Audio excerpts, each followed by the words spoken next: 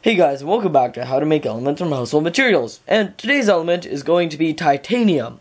Now, titanium dioxide can be commonly bought at a pottery store or something as titanium dioxide. And it is used as a pottery pigment, and I got this particular stuff from a place called Surrey, which is in British Columbia. It was a fair drive, but it was on the way to our destination where we were going. So we stopped in there and bought some. It was about $4 for 500 grams of it.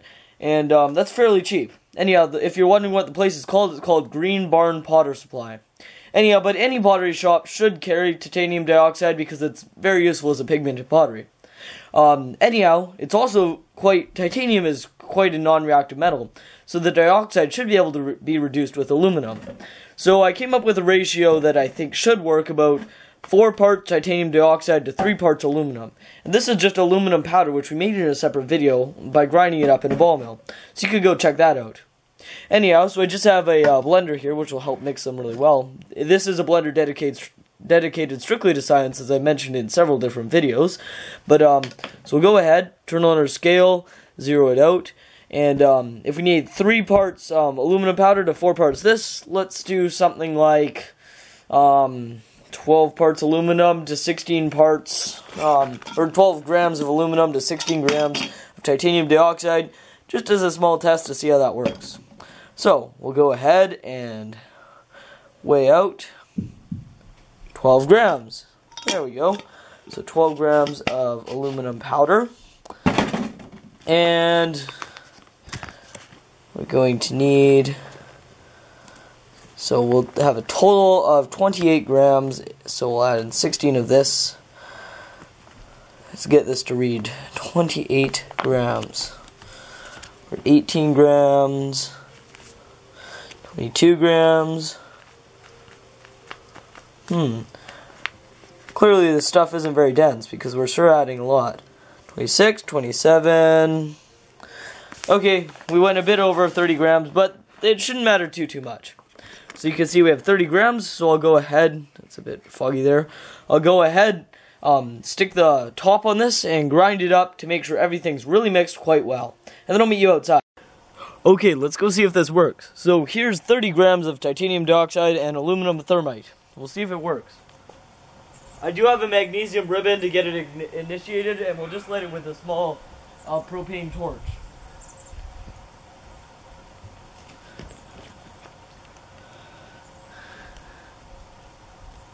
Well, I think it's going. Nothing super energetic, but it's clearly reacting. And it's reacting at a fairly good rate, I can see. Reaction's almost finished now. The container is glowing very hot, as you can see. Wow. Okay, we'll go examine the results and see what we got. I just wanted to point out how hot this is. I mean, like... Look at that thing glowing. It's so incredibly hot. Like, yeah, that was a very intense reaction. Although not too much seemed to be happening, it was very hot. I really hope we got some globs of titanium metal. I'll wait for this to cool and then knock it apart. So, I smashed apart the remnants, and there were clearly some pieces of titanium metal, because I can see that they're reflective and shiny in the light, and they look rather metallic. It just didn't get hot enough to fuse everything together. Now, I could stick all this waste in my electrical arc furnace and melt it into a nice big blob of titanium metal. However, that's not really viable for most people, as most people don't have an arc furnace. So I'm going to try to get some sort of other reaction mixture in with it, which will react much hotter. And the hotter reaction mixture should help us along with making sure that all this titanium metal flows into one blob. I'm really hoping that'll be the case. So I'm going to go ahead and I'll meet you back inside and we'll figure out a new reaction mixture which similarly uses titanium dioxide and aluminum, but uses some other agents to help induce more heat. So I'll meet you back when that's been done.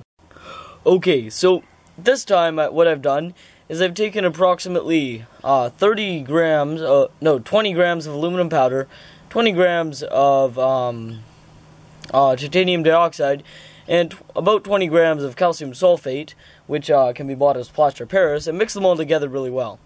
I'm hoping the reaction of the aluminum and the calcium sulfate will produce enough heat to melt all the titanium into a glob, but if all else fails, we'll just take what we got the first time and melt it with my arc furnace. So, I'll go ahead and light it now. very similarly to before, I have a magnesium ribbon here. We'll just get that there. And it is on an insulating refractory brick, so that hopefully it melts a bit easier this time. I'm not totally sure what's going to happen.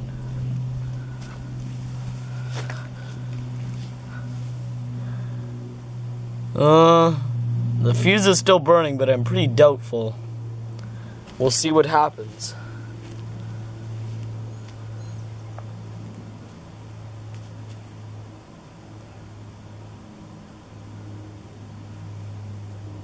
There appears to be a minor reaction happening, but not too much is really happening. It's pretty slow. I probably got the ratios wrong because I just kind of threw everything together because I don't know, I was pretty doubtful that this would work, and I thought I'd just have to use my arc furnace. Oh, whoa. But, well, it seems to have picked up a bit more now. It's pretty slow, so I'll just let the reaction progress, and, meet you back when I'm done with it, and we'll see what we got.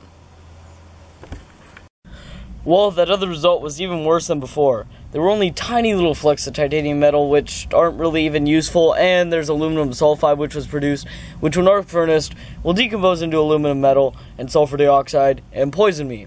So, we don't want to do that, so I preferred the first reaction mixture with the simple titanium dioxide and aluminum, but I have one final reaction. I used the rest of my sulfur, which was approximately 15 grams of sulfur. I used 20 grams of aluminum powder and 10 grams of titanium dioxide.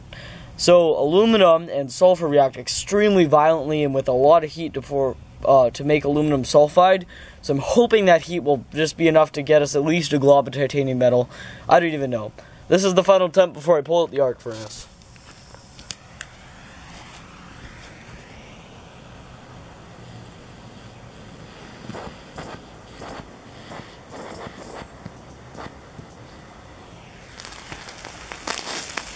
Yep, definitely much more reactive. It was just in a canning jar ring to try to contain it. That worked very well. I have high hopes about this. I'll let it cool down and we'll see what we got. So we did it. That was the final attempt and it actually worked. You can see at the very tip of the pliers there's a little blob of titanium metal.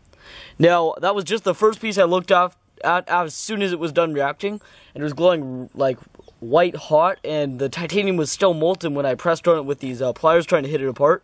Little beads of titanium came out. So I'm very hopeful, and I want to take apart the rest of these beads and see whatever we got. But we definitely got titanium metal, which means we won't have to use the arc furnace. So clearly, the perfect ratio to do this with is approximately 15 grams of sulfur. And I showed how to get sulfur in a previous video. You can buy it and then purify it from Home Depot as gardening sulfur. So 15 grams of sulfur, 20 grams of aluminum powder, and 10 grams of titanium dioxide. And that will give you a very nice thermite composition, which can probably be improved because I just did it in a canning jar ring. Could probably create a better apparatus to get everything to flow together, as even about 10 seconds after, the titanium metal was still molten. Anyhow, so break this apart, see what we got, and then I'll meet you inside. Okay, so I spent probably about an hour sorting through all that. You can see we have some beautiful small little beads of titanium metal at the bottom. And they're not huge by any means, which makes me want to really arc furnace all this stuff. So I took all the remains of this, which I believe had the most titanium out of everything, and I'm just going to arc furnace these remains. So I'll go set up the arc furnace and melt everything down and see if we can get some bigger beads beside these little teeny ones. Although these are pure and we will use that as an element sample if we can't get bigger ones. And I just wanted to point out how cool this little bead is. So it's kind of embedded in the slag, as you can see, and if I could get it to focus, it doesn't like focusing. You can see that little blurry bead there. Quite cool. I think I'll just keep it and not remove it out of here because it is quite a pretty little bead of titanium. Anyhow, I'll go set up my arc furnace and we can start arc furnacing this stuff. I just wanted to quickly mention that upon heating, aluminum sulfide will decompose into aluminum and sulfur dioxide gas, which will go off and poison us. Now, the thermite reaction also produces sulfur dioxide gas because I added the sulfur in excess to make sure all the aluminum reacted and none of it alloyed with our titanium. And then the leftover sulfur would release sulfur dioxide gas as it combined with the oxygen. Anyhow, so upon arc furnacing, we should wear a gas mask or something so we do not breathe in the deadly sulfur dioxide gas and kill ourselves, as it's very toxic and can cause serious health effects. Anyhow, so like I said before, I'll go set up my arc furnace.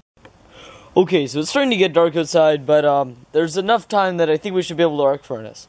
So in that little blender there, I just have our leftover reactor mixture, which smells terrible, but I ground it up into a really fine powder.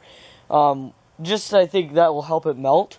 Now, titanium melts at just over 1,600 degrees Celsius, so you can't use a blowtorch. It must be something like an electrical arc furnace, which is very, very hot. Anyhow. So I'll go ahead, pour it out on there, and arc furnace it until hopefully most of it's molten, and hope that we get a little blob of titanium at the bottom. The slag, which is primarily aluminum oxide, should hopefully protect the titanium from oxidation, so we'll get a nice little bead that's rather shiny. And the aluminum sulfide, which was produced in the reaction, will decompose into sulfur and aluminum, and the sulfur will react with the air, forming sulfur dioxide, which is very toxic. So I'm going to be wearing a gas mask, which is good for sulfur dioxide. I will be wearing a welding mask, of course, and gloves, which leather gloves, and inside will be rubber. Anyhow, so I'll go ahead, get everything set up, and I guess we'll go ahead and arc furnace. It's extremely important you wear a gas mask because in my silicon video on how to extract silicon from silicon dioxide, I did a very similar reaction where I decomposed aluminum sulfide and produced sulfur dioxide gas, and it really hurt when I breathed it in. And I almost, went to my sister and her friend and hurt their lungs also. So it's very important you have a gas mask if you are going to do this. Anyhow, so I'll go ahead and get everything set up. Okay, let's go ahead and do this. I got all my safety gear on.